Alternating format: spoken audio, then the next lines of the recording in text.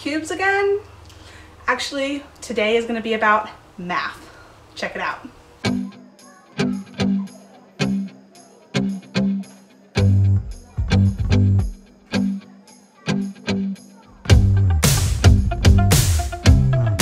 Hey, it's Annika, and today's video is going to be on some math activities, particularly how to use manipulatives in the classroom. So today's video is also a dollar find because I found all of these things at the dollar store, so you can do this really cheap.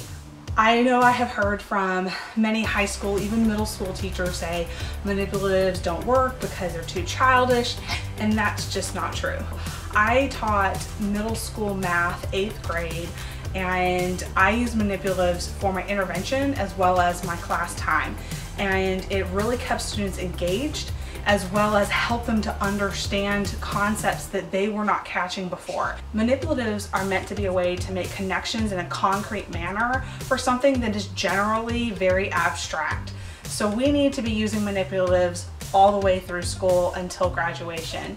And I really don't think these are very childish. My kids always enjoyed playing with them, so check them out.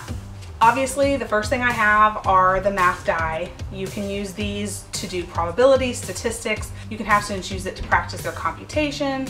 Lots of things can be done with this. So I recommend getting some of these. And they come in like 4 different colors at the dollar store. So you guys can get these and use them in color-coded groups to differentiate. Love it. Another manipulative that elementary school teachers tend to use a lot because they have things like this in their classroom are phone cubes. Now these cubes can be used to do any kind of counting, to help them learn how base 10s work. It can be used for a lot of different things, but they also have them in different colors. And I actually saw an activity where they were having them create a Rubik's Cube, and the challenge was to make sure that all of the colors were included on every single side without being repeated. It was actually kind of a difficult task, but it was really abstract thinking, but it was a really cool activity, and it really was a critical thinking piece. You know, it's all about making sure that these students have skills to take with them into the 21st century, and critical thinking is going to be very important for that. Another idea I have is Legos. They have these baseboards and the different pieces of Legos in different colors at the dollar store. They actually had 4 or 5 different colors, so you could get great sets of these. They come in a bag and they have a mix of sizes, all the way from a single to up to 10. So this is something that they can use to create visually what you're having them teach.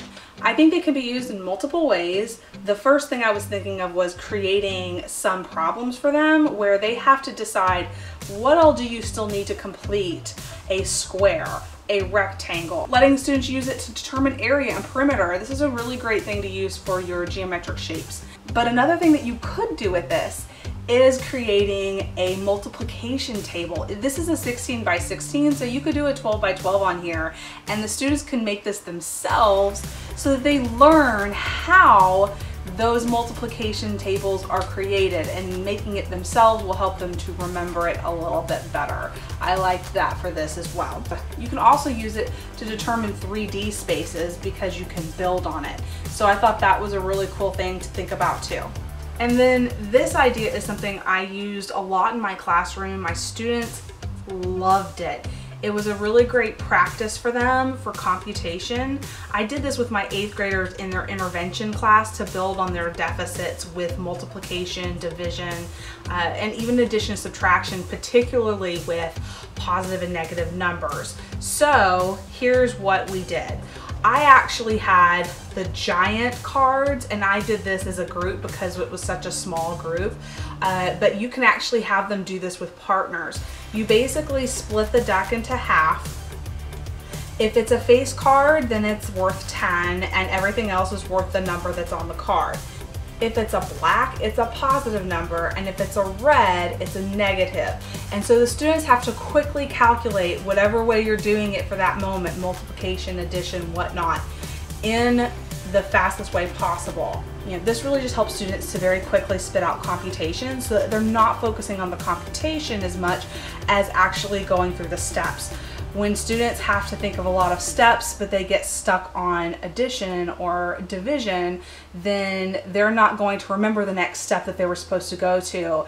And then it takes them longer, they get lost, they get confused. So being able to do computation quickly is very important. This really helped my students be able to focus on the tasks at hand because they were able to immediately turn around and go to the next step because their computations increased so drastically. I loved this game, my students loved this game, it really helped them improve. So those are the ideas that I had for manipulatives. I hope that you enjoyed the video. If you've tweaked this for your unique classroom, please leave it in the comments below on how you did that. If you liked the video, hit the like button below. Subscribe if you still have not. And I'll see you guys next week. Bye.